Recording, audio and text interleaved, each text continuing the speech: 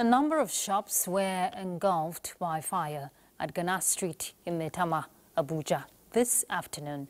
The Minister of Interior, who visited the scene, charged business owners on embracing safety protocols considering climate conditions. Sarafina Okon-Umekwe reports. This is Gana Street. What led to this inferno this Saturday afternoon is that this telecommunications company their power plant runs 24/7, I am told. And so because of that, it does not go off. And so the truck came in with a diesel while the generator was, the power plant or the generator was still on. And then they started dropping or pouring in diesel. And that was how it ignited. We just have to be very cautious at this point in time. We have to be very careful. We have to maintain safety measures.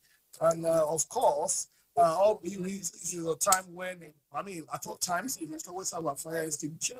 The diesel tanker in the back was supplying diesel and putting diesel in the generator when the generator was on. So the fire actually started from back here. So by the time I got a phone call and I rushed here, the fire had already engulfed this whole area. So I want to commend the Abuja Fire Service for their quick response. They're very, very brave. I was just at a job program when I saw missed calls from my phone. And I just said that, wow, when you have like 20 missed calls from my shop, I'm not calling. And when I called them, I found out that they said the shop had caught fire. I was so surprised. So I rushed down here only to see a massive fire.